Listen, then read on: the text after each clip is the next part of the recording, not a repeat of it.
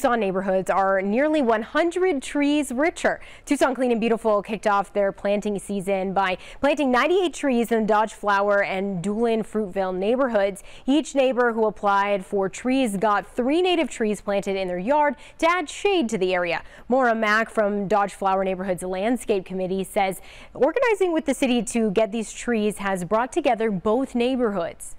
These types of events are very important. They really help to bring the community together. It gets us to get acquainted, to get familiar with one another, and they feel like they're part of the community. They're expressing their opinions, their voice.